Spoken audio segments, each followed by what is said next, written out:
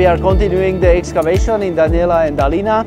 We are nearly reaching the point where is the highest overburden, where there is basically the ridge over there in that direction, and then the surface will simply go down to the other portal.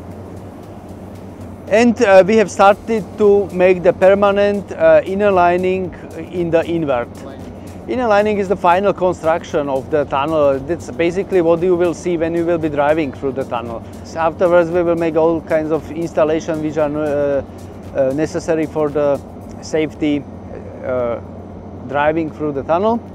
And this interior works like some partition walls, ventilators, fans, traffic signs, cables for it, safety systems and so on. This is how the tunnel in the end will look like. So we have now the excavation itself and the support with shotcrete. Then comes the concrete structure inside. So this is additional 50 centimeter of steel reinforced concrete, more or less a ring. And then the road will be filled up with the final pavement of concrete.